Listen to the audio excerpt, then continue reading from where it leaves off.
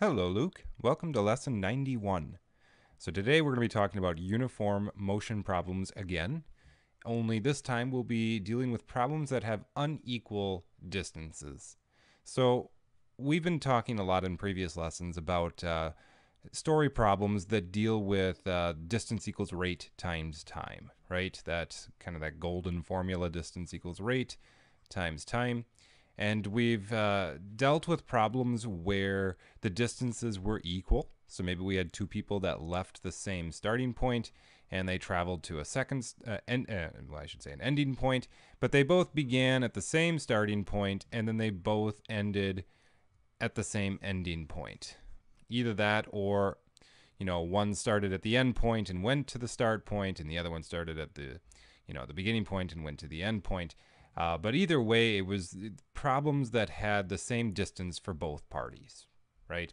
And then we also dealt with problems where we had a certain distance for, let's say, the first person or ship or plane or whatever it was. We'll call it A. And then we had a second distance, which was either longer or shorter for distance B. All right. And then what we did is we said, okay, the distance combined, their combined distance was some number. Maybe it was 300 miles or something like this. So this is where we had, distance 1 plus distance 2 equals some number. In this case, 300 miles. All right. Here, this first problem again was distance 1 is equal to distance 2.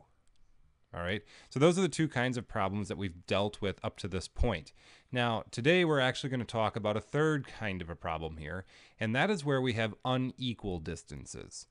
All right. So that's where we have a beginning point, and maybe the distance 1 is from here to here. Okay. And that's going to be some number. We'll say, we'll just call it x for right now. All right. Well, actually, no, we'll call it distance 1, distance sub 1. All right. And then we've also got a distance 2, a distance sub 2 for the second party. Only this one is not going to be equal to the first one. Maybe it's longer than the first one. All right. We're going to call this distance 2. Okay. And so you can see here that they have the same beginning point, but they're different lengths. And it's not like the second scenario over here. This is the first scenario. This is the second. It's not like the second scenario where we know the total distance. All right. They just tell us, that the distances are different. And then they might add something in there. They might say that, the distance for distance number 2, at this location, where number 1 ended, this to the end of the distance for number 2 might be 200 miles. Or something like this. Okay. So they might give us a tidbit of information about someone's distance in the problem, but they generally don't tell you that, oh, distance 1 plus distance 2 is going to equal some number. They won't tell us this. And they certainly won't tell you that distance 1 is equal to distance 2. This again would be the first scenario and the second scenario that we see over here. So this case, it's a little bit different. What we're doing here in this third one is generally we're kind of saying, well, distance 1 is equal to distance 2, maybe plus or minus some other distance. We'll just call it D. All right. So that's kind of this third scenario where you have distance 1 and it's equal to distance 2 plus this 200 miles over here. That's what this would be in this case. It'd be distance 1 is equal to distance, well, in this case, it'd actually be the opposite there. It'd be distance 2 is equal to distance 1 plus 200 miles. All right. But you get the general picture.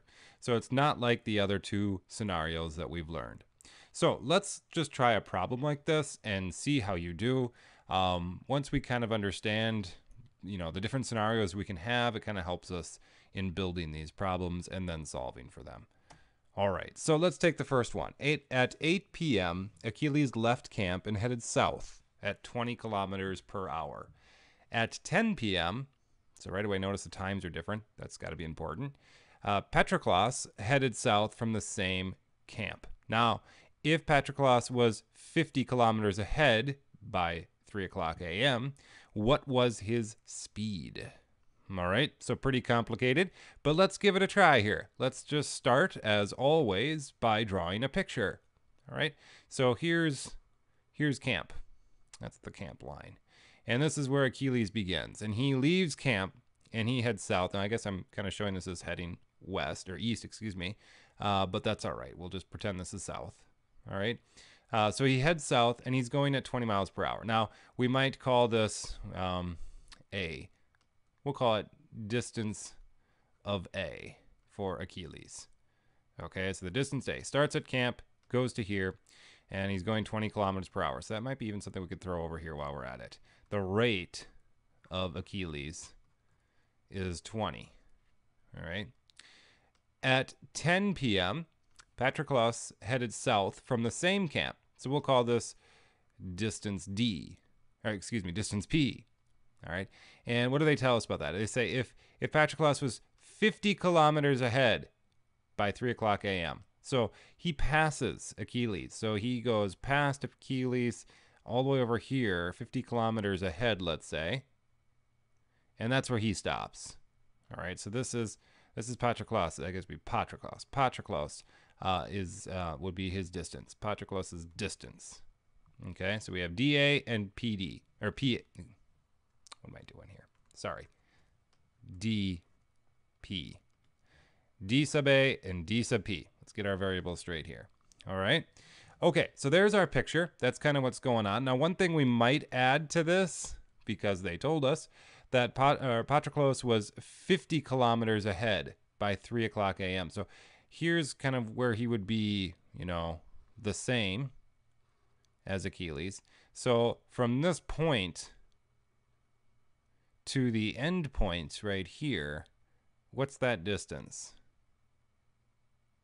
50, right? Because he's 50 miles ahead. Or not miles, kilometers. He's 50 kilometers ahead. So this is 50 kilometers, right? From this blue line to the end would be 50. So that's probably an important piece of information there. All right. So they want to know speed. So there, we have our picture drawn. Now we can kind of set up our equations. Now I kind of threw this one over here. I guess I didn't need to do that right away. It's just as I was reading it, it just was there, obviously, so I just threw it over. But in general, we kind of want to start with that distance formula. That's kind of the key formulas here, the formula. So what do we know about the distance in this case? Well, we know that the distance of Achilles is going to be equal to what? What would you say? There's a couple different ways you could approach this. You could say the distance of Achilles is equal to the distance of Patroclus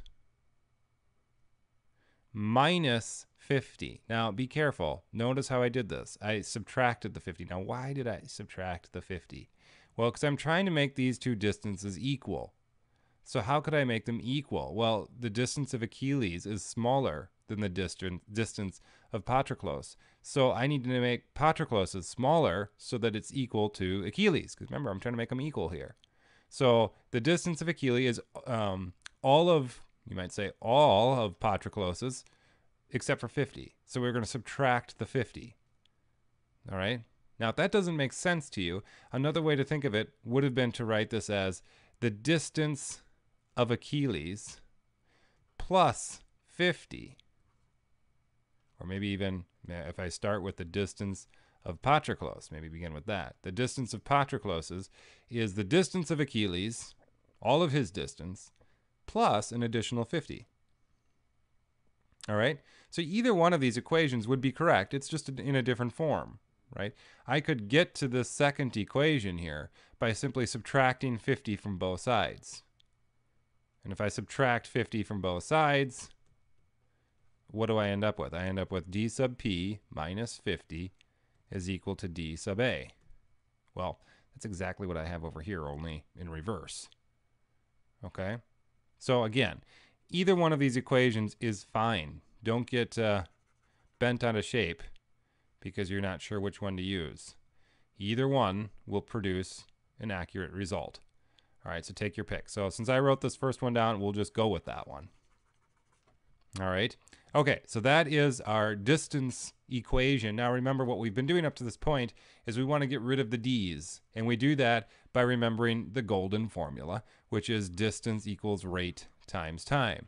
So this distance right here, we could rewrite as the rate of Achilles times the time of Achilles equals, now this distance, we could write that as the rate of Patroclus's times the time of Patroclus's minus 50.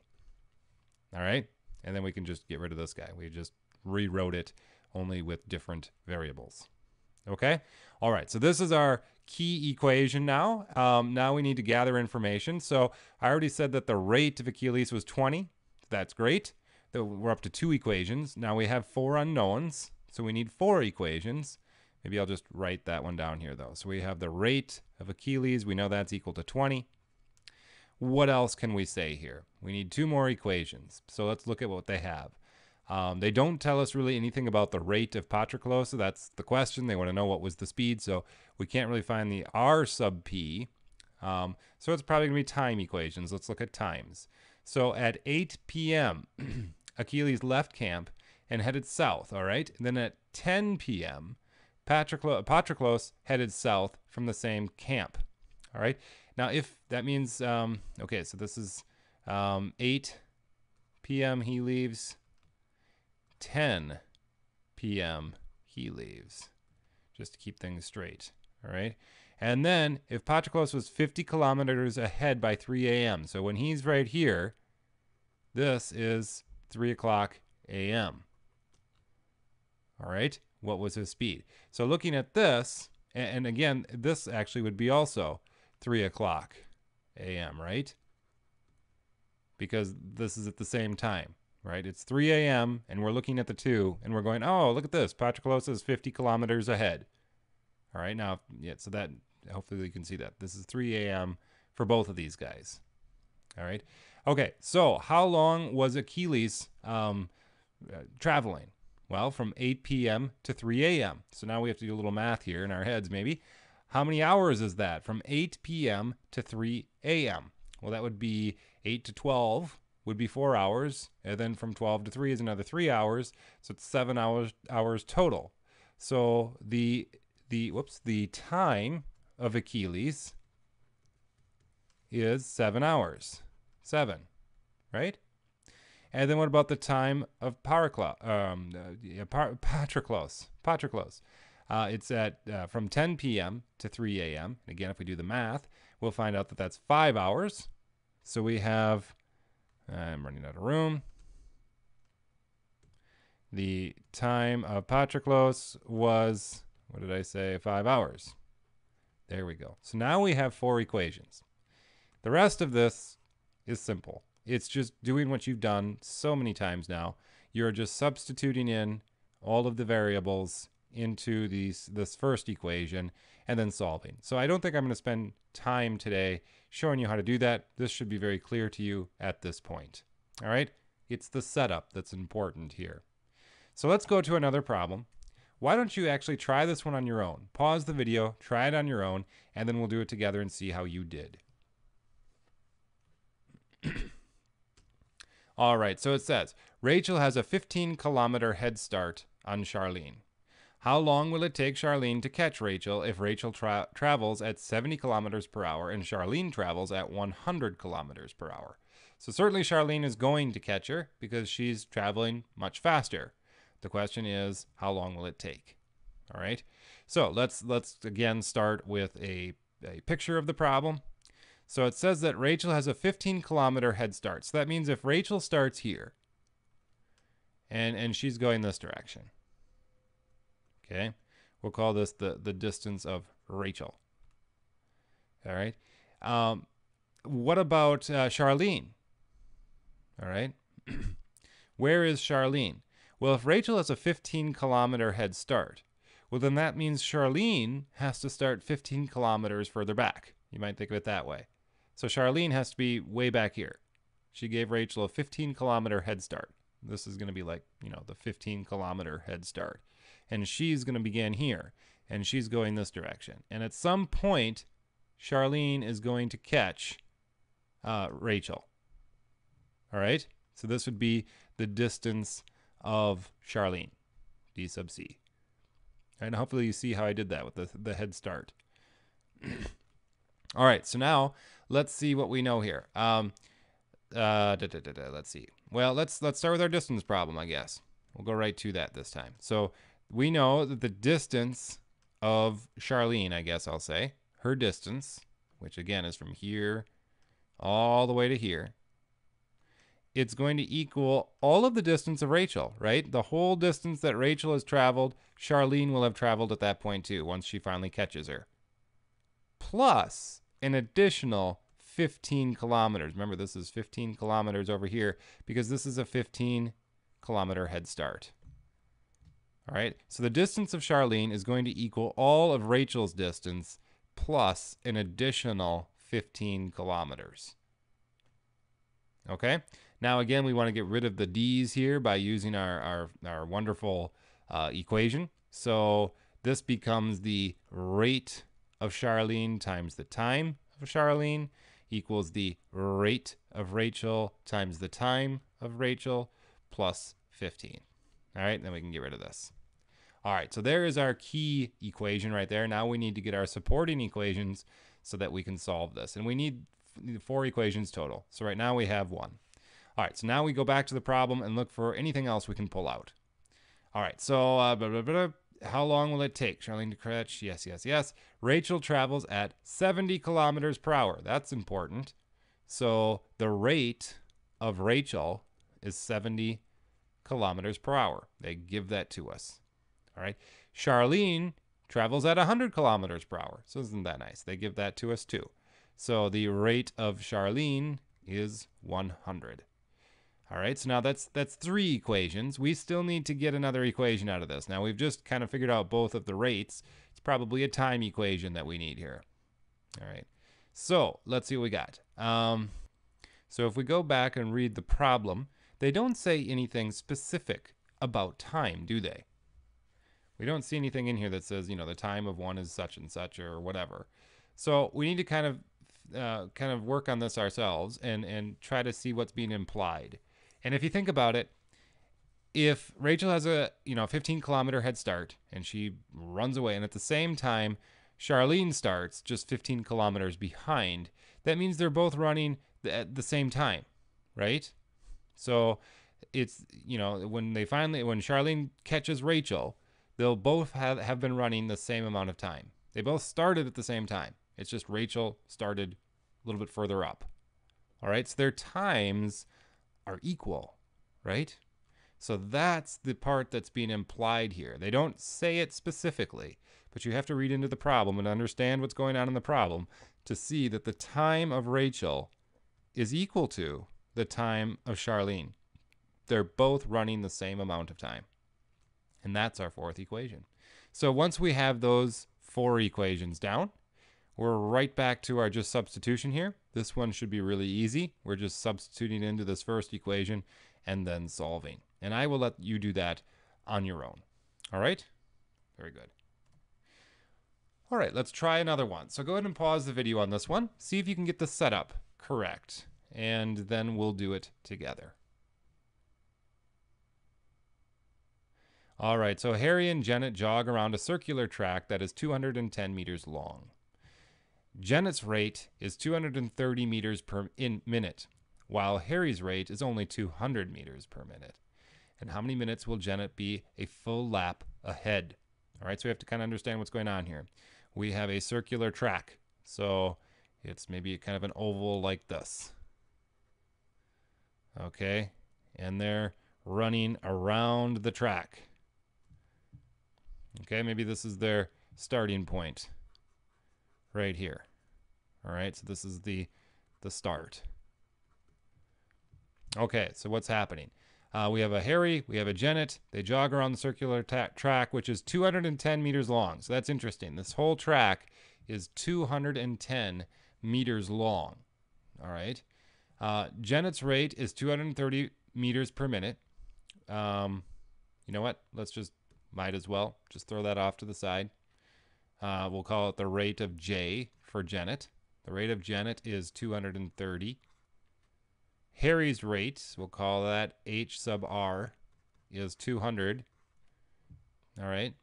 And they want to know how many minutes will Janet be a full lap ahead? Oh, so we really have to think about this now. A full lap ahead. So they're not just racing once around this track. They're continuing to race around and around and around and around, right? So you might be tempted at first to say, oh, well, their distance is 210 meters because that's the length of the track, right? No, wrong, because they're running that same track over and over and over again. If they run it twice, they've run 420 meters. They run it 3 times, well, now it's even more. It's another additional 210 meters. Okay, so we don't really know how long this track is going to be for them because they're just running around and around. Okay, so what do we know? We know that when they finally do catch each other, okay, or not so much when they catch each other, but when they get to where we want them to be. So we want them to be Janet, there we are. We want it to be so that Janet is a full lap ahead. Well, what does a full lap ahead mean? A full lap ahead means that she is completely one complete circle ahead of Harry. All right, so that means she starts her, let's say, her 5th time around the track, and Harry is only starting his 4th time around the track. So really, they're both in this position right here. They're back at the start position, but it's just Harry is maybe on his 4th trip, and now, Janet's on her 5th trip. So she's exactly 1 trip ahead of him. All right. So what does that mean? Well, we could say that the distance of Harry, okay, is going to be equal to the distance of Janet, right? But we could say minus 210 meters. Now, hopefully you can see how that makes sense. And we could do this another way. We could say the distance of Janet is equal to the distance of Harry plus an additional 210. Maybe that's an easier way to understand it. All this is saying is that the distance of Janet, where she is, and the distance is equal to the distance of Harry. They are equal, except that Harry has to still go another 210. So that means that Janet's is all of Harry's plus an additional 210 kilometers or meters. Okay? Make sure that makes sense to you. This is the same thing. It's just looking at it from Harry's perspective. From Harry's perspective, his distance is equal to Janet's distance, except you have to take 210 meters away from Janet to make them equal, because she's 1 full lap ahead, and a lap is 210 meters. Okay? So hopefully you see that. That's going to be the hardest part to this whole problem, is just getting one of these 2 equations. And it doesn't matter which one you get. Whichever one just seems to kind of come into your head first or make sense to you, use that one. But they have to be one of these 2. These are the only 2 that are going to work. They're the only 2 that make sense given the problem. All right? Okay, so we'll just select the first one here. After that, we have to just, get rid of our distances here. So this becomes the rate of Harry times the time of Harry is equal to the rate of Janet times the time of Janet minus 210. Right? So there's our first, get rid of this, our first equation. And then we've already got 2 more over here that we just kind of jotted down as we were reading the problem. The rate of Janet was 230. The rate of Harry was 200. So we still need 1 more. So again, we have both rates. So it's going to be a time issue here. So what can we say about time? Well, let's see. Their time. Well, they start at the same time, right?